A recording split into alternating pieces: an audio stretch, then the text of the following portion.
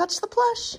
Good boy. Hey guys, just a super quick reminder before this video starts to make sure to go to makeship.com to go ahead and get a limited edition Run Illuminaughtii plushie. This thing is only available for less than 2 weeks. It is a pre-order, and once it's done, it's never coming back. So make sure to grab one before it ends. Again, go to makeship.com, do a little scroll real quick, and you'll find it right there. Make sure to pick one up. It ships internationally and to all locations. Love you guys. Let's get into the video. Hi, Casper. I'm trying to take a cute video of the plushie. You gotta wait just a minute. Hello everyone, and welcome back to the channel. My name is Blair, or iilluminaughtii, and today we're going to be talking about the now defunct Holiday Magic MLM. And I thought this would be a cute MLM, if that's even a thing, to cover for the holidays, because I was like, oh, Holiday Magic, it's gonna be a festive MLM, it's gonna be like timely for the month of December. Well, apparently that's not really what this MLM is actually about. So any thoughts of gingerbread houses and stringing up lights on a Christmas tree, like, that's not happening. But hey, I can dream, right? But anyway, let's jump right into it and explain what Holiday Magic was actually all about.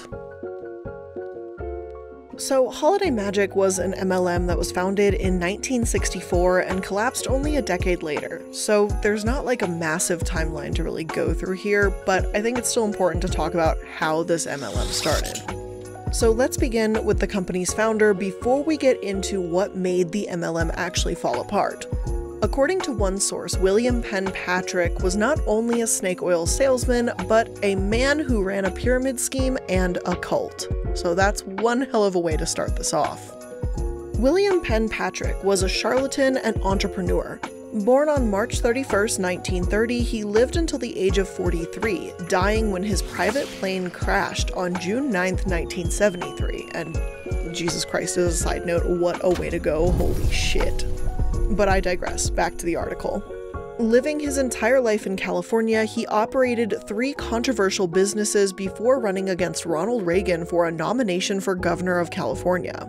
A true eccentric, William Penn Patrick was the embodiment of the snake oil salesman. From bankruptcy to dying tragically in his private jet, we have to dive into his 3 fraudulently successful business ventures to understand the man.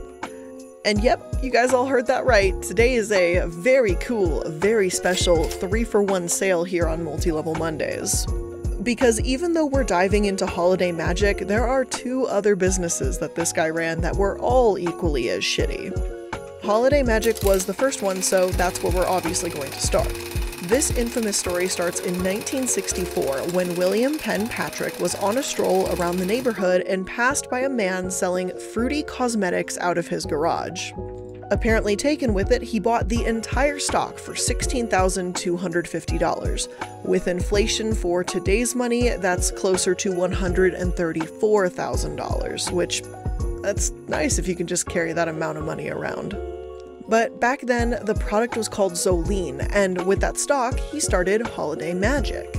But Holiday Magic was not just an MLM, it was a pyramid scheme. A pyramid scheme is an MLM that fulfills the following requirements. The only way for consultants to make a profit is to recruit other consultants. Consultants are required to inventory load or constantly inventory to profit. Consultants are operating in a saturated market or a market where there are more sellers than buyers. And consultants are required to sell products for a fixed price, or price fixing. But we'll get into the pyramid scheme in just a moment, but for now, let's get back to his companies. Just like we've seen with a lot of MLMs, the people at the very beginning make a lot of money, luring others and then, well, you know, scamming them. One website called Online MLM Community that unfortunately advocates for MLMs puts it in a much more pleasant light, and here's what they say. During the time of startup, the federal government really did not have any guidelines or regulations on multi-level marketing companies. Penn Patrick found some great people to jump into his Holiday Magic opportunity.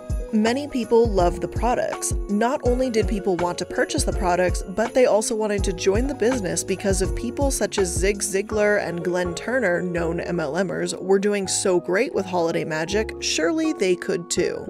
Individuals were buying in with the opportunity to make their riches selling holiday cosmetics and at-home cleaning products. William Penn Patrick taught a ruthless approach to doing business. It seemed high pressure and attacking other companies did work at that juncture of time, but people have learned that is not the system to use now. Patrick discovered another way to make money and also trained the holiday magic distributors. In 1967, Patrick wrote a book that was titled Happiness and Success Through Principle. After doing so, he developed a training institute and company called Leadership Dynamics. Leadership Dynamics was separate from holiday magic, but representatives were encouraged to pay the $1,000 to take the course. Also, those who held top positions with holiday magic were required to take the course. And for the record, this article that I just kind of read a little bit out to you guys comes from a website that is pro-MLM, and there is still so much to unpack in just that alone. So let's take it one step at a time. First of all, I'm not at all surprised that an MLM website could put on such rose-colored glasses while they wrote this. It's true, the FTC didn't have serious regulations about pyramid schemes at the time. The FTC says on their own website that the Commission took its first concerted action against pyramid schemes in the 1970s during a boom of home-based businesses and MLMs or direct selling. One-on-one marketing became common for many consumer items, from cosmetics to kitchenware, and Tupperware parties became an icon of the era.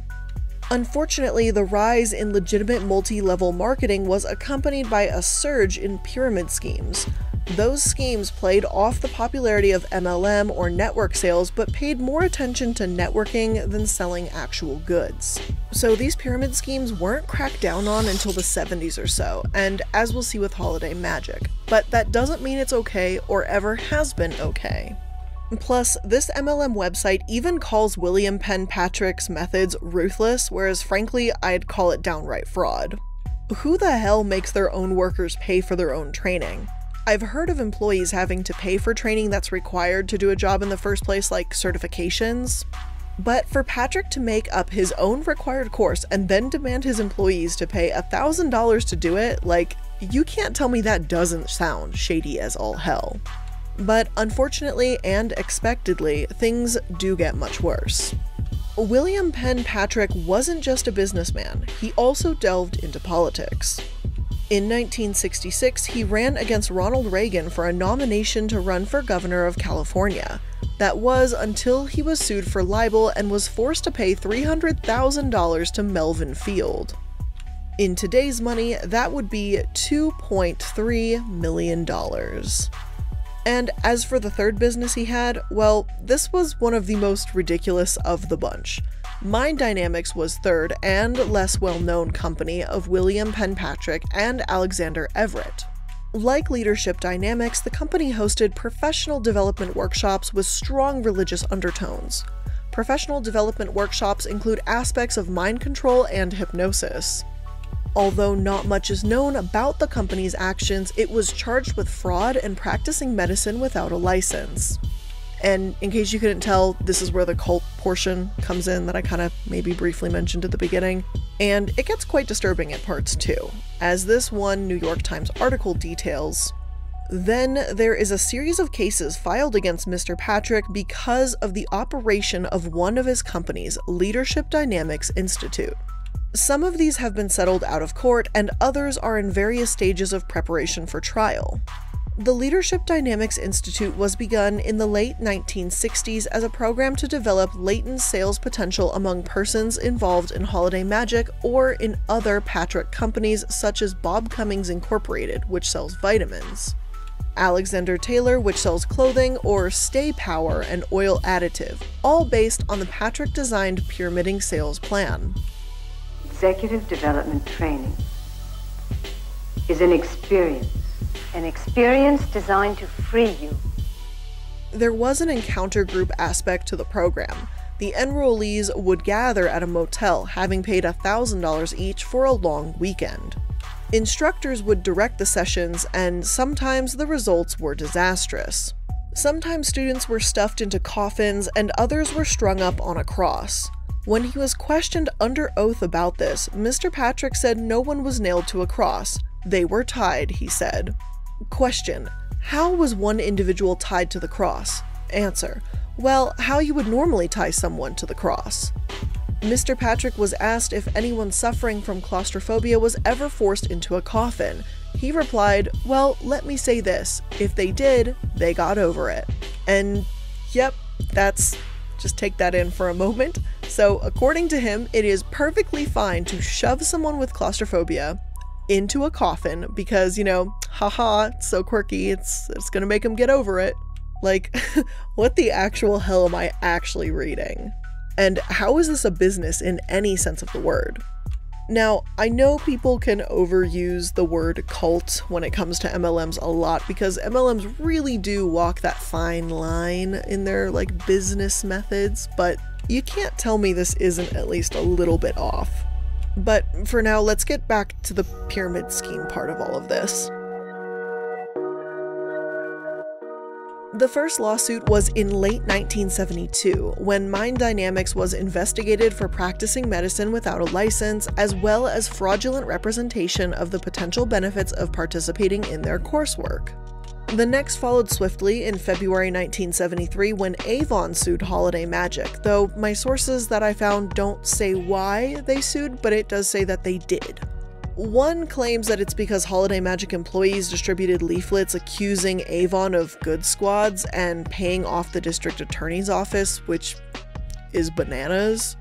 I don't really have any sympathy for Avon, obviously, and I've already done a full video about Avon, and they're a train wreck. If you want to see that, it's got its own thing on the channel already. But I don't feel sorry for Avon, but this is still messed up. However, it's in June 1973 when two massive lawsuits and William Patrick's death tore the company apart. We'll start with the lawsuits and pyramid scheme allegations detailed in a 1973 New York Times article. Here's what it says.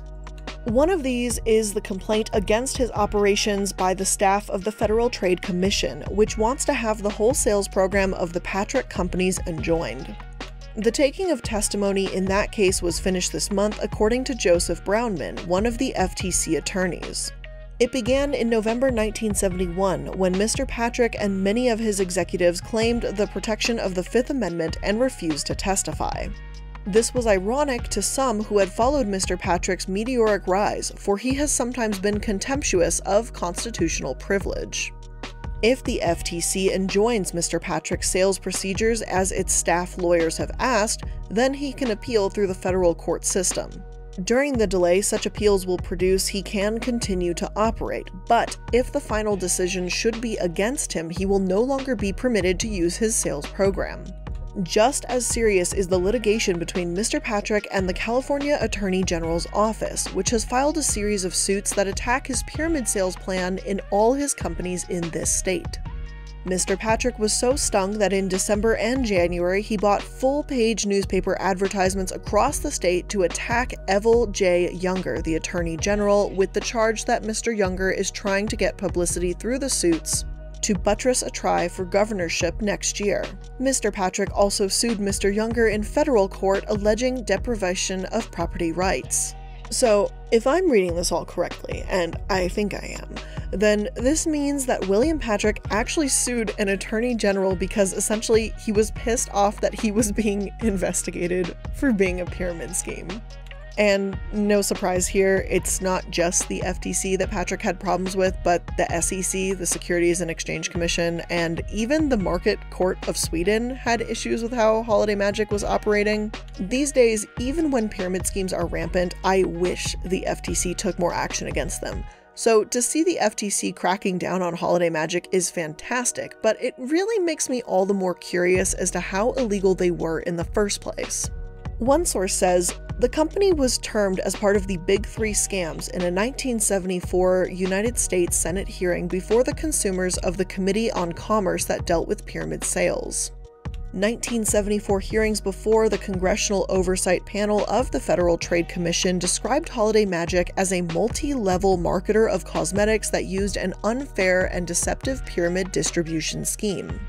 Holiday Magic was also labeled a pyramid scheme and a multi-level distributorship by the United States Bureau of Domestic Commerce in their 1976 published book, Crimes Against Business: A Management Perspective.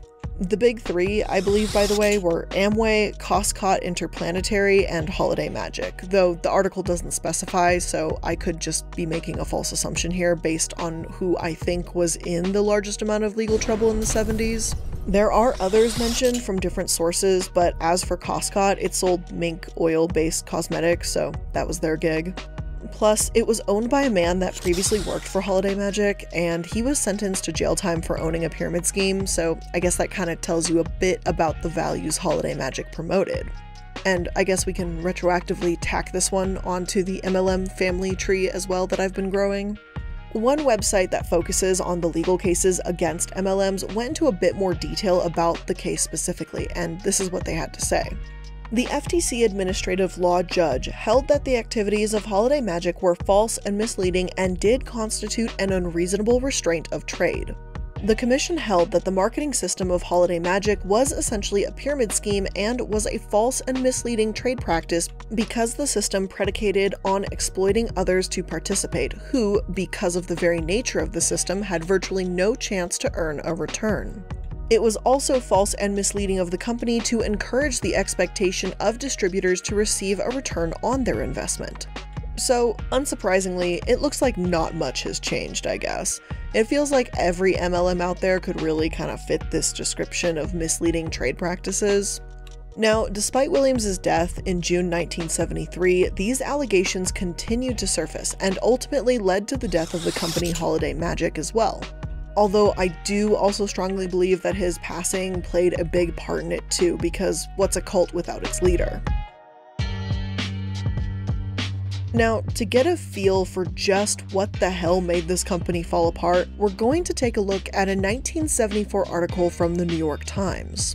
In it, the paper states that on April 2, 1974, Judge Cloyd H. Burke approved a consent decree which permanent enjoins the Holiday, I'm guessing they meant Holiday Magic complex of corntails, from operating a pyramid, assuming they meant a pyramid as well, marketing operation, and sets up a fund for the restitution of individuals defrauded by all of these companies.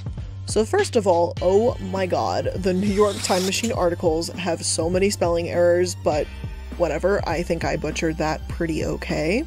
Second of all, the article explains that not only was Holiday Magic a pyramid scheme, but they even issued promissory notes that sold stock in connection with the scheme. An SEC spokesman at the time even said he couldn't possibly estimate how much the company would even be able to pay out because bankruptcy was a very real possibility for Holiday Magic at the time. They had a liability to over 30,000 people, so this wasn't chump change. We're talking tens of millions of dollars, even over 100 million that Holiday Magic may have had to pay had they not gone under. However, it wasn't until 2 years later that we saw some serious consequences finally surface. On July 2, 1976, a bankrupt company and 4 of its former officials were indicted yesterday on charge of fraudulently obtaining millions of dollars from thousands of investors in a scheme to market cosmetics throughout the country. The 35-count federal indictment in Manhattan charged that company, Holiday Magic Incorporated of San Rafael, California, carried out a pyramid promotion that bilked investors over a 9-year period that began in 1964. The company's former president, Ronald R. Nocera, who is 45 years old and lives in San Rafael, was named as a defendant in the indictment, along with 3 other former officials of the California company.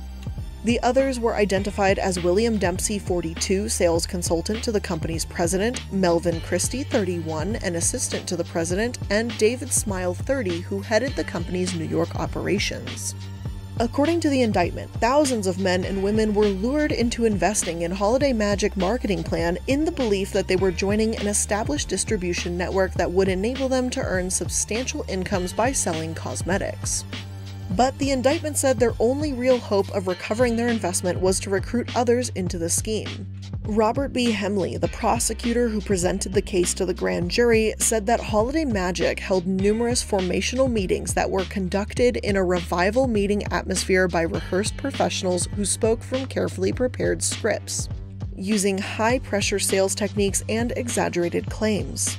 As a side note here, I was able to actually find William Dempsey's obituary, which states he did work for Holiday Magic in it. I don't know why you would state that in your obituary, but that's there.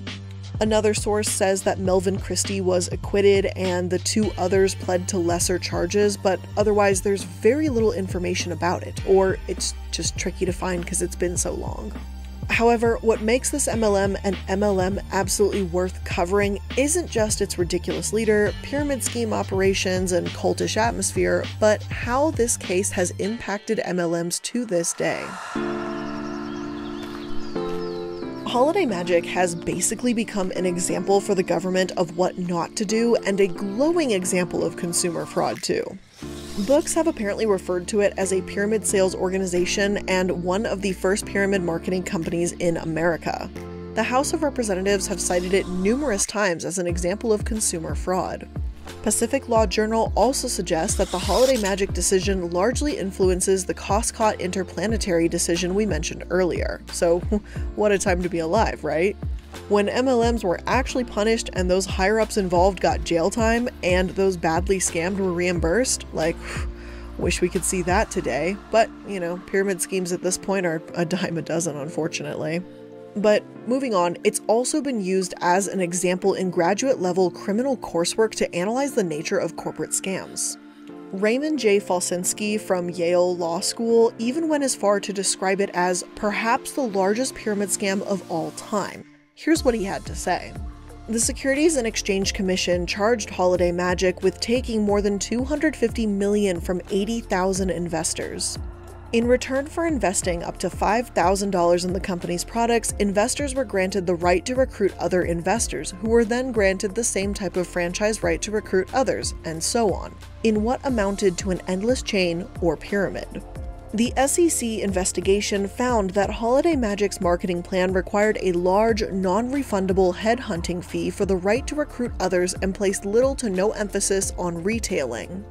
The SEC also found that 90% of all investors were inactive and that the active members averaged a total return of less than $100. Concluding a 10-month investigation of Holiday Magic in 1973, Bess Meyerson, then New York Consumer Affairs Commissioner, stated, "The evidence we have compiled indicates that Holiday Magic is not a company that sells cosmetics, but a carefully worked-out scheme to keep increasing the number of people who can be deprived of their life savings. Victims all over the United States have gone into debt, lost their jobs, and their health through participation in these pyramids." Now, looking at it today, it looks like the new giants are like Herbalife and Amway, and they're way bigger than Holiday Magic ever was. But I will agree with him that that is a ton of money to take in a relatively short amount of time. Like, seriously, this MLM wasn't even around for 10 years. Plus, $250 million divided by 80,000 investors means that each investor paid an average of $3,125, which is a lot of money to lose too. But regardless of if you think that it's the worst, there's one thing for sure. This type of bullshit is what helped pave the way for Amway and the infamous 1979 Amway decision that legitimizes multi-level marketing as a viable form of marketing. The unfortunate truth of this is that it wasn't simply squashed fast enough. So much money was made and so many people did get away with the pyramid scheme that even though it seems like there were consequences, it clearly didn't stop other companies like Amway, Avon, Herbalife, LuLaRoe, Unique, and the list goes on. And it's not just pyramid schemes either, but like these weird MLM type cults. In a way, I feel like he set a standard. A horrible, low, and infuriating standard, but a standard nonetheless. Now, there are other sites that argue William Patrick's politics were also super messed up, while most just start his story off as we know it, from the moment in the garage. I was able to find one video on YouTube that is supposedly of William Penn Patrick himself speaking about happiness and success through principle, like his book. In the video, or like the audio, he reminds me of like every MLMer that I've ever heard. He says a whole lot of nothing. At just about 5 minutes into this audio, here's what he says. "Ask not for whom the bell tolls, it tolls for thee. The great teacher has said, know the truth, and the truth will set you free. What is free? Nothing, and yet everything. To be free is to be free of fear. Only knowledge can eliminate fear. In the presence of knowledge, no courage is required. In the absence of absolute knowledge, courage is required to act. Belief and fear are bed partners in the absence of knowledge. Now listen, I may not be highbrow enough or sophisticated to understand this brilliant man's words, but what the fuck was he actually saying? He goes on to ramble like this for several more minutes, trying to explain the relationship between knowledge and fear, and uses an example of a soldier and completing missions, and I don't know. Every time he says knowledge, I think of, what is that guy, like the Thai cruise guy or whatever, that's like, here in my Hollywood Hills in my Lamborghini garage or whatever. I know that's not what I should be thinking about, but knowledge. You can have knowledge and read a book a day, and this is my Lamborghini in my garage in the Hollywood Hills. God help me. This is literally why I do not record videos late at night, as my mind goes to really weird places. But what is pretty obvious here is it's a bunch of obvious statements repeated over and over and over again with this moving emotional violin behind it, and it's so damn cringy I couldn't help but roll my eyes about it. He even says around 8 minutes and 15 seconds, if you do ever want to go find this audio for some reason, "Since my purpose is not to enhance my ego, I will only give you the principle. Men do not make principles, principles make men. These principles are not of my creation, but are of creation, when man began to walk the earth." Again, maybe I'm just not smart enough to understand this, but how is this supposed to sell me into wanting to do a pyramid scheme? I love how also at around 9.5 minutes into this audio, he says that he isn't going to give us these principles that he said he was going to, but he says this line of like, hey look, I'm not perfect, but let he who has never been dishonest throw the first stone. Like, it just makes my head hurt. Like, this is not who I want to take business advice from, just saying. Owning up to your mistakes is one thing, but he kind of acts instead like this is a whole, you can't call me out because you're not perfect either. Just don't say, you've been perfect, Patrick. You've scammed thousands of people. You're probably one of the farthest things from perfect. And the irony of it all is you died in a private jet that was purchased from the money of all those people you scammed. Maybe just like, don't try to be a philosopher, just stick to your day job of scamming people, which was apparently what you were pretty good at, unfortunately. But with all of that being said, that's where I'm going to end today's video. I hope you guys found this at least a little bit interesting. I know diving into old MLMs may not be nearly as exciting as the new ones that we know and hate today, but I think this is still something really important to look at and cover. Especially since this MLM has had such an impact on how other MLMs that are currently active do operate to this day. If you enjoyed this video, make sure to hit that like button. If you're new here, please subscribe so you can see more content like this from me on every single Monday, Wednesday, and Friday. And if you want even more content from me, including all of my social media, podcasts, sources that I use to create this episode, links for everything will be in the description box down below. So again, thank you so much for making it to another video. I love you guys, and I'll see you in the next one. Bye!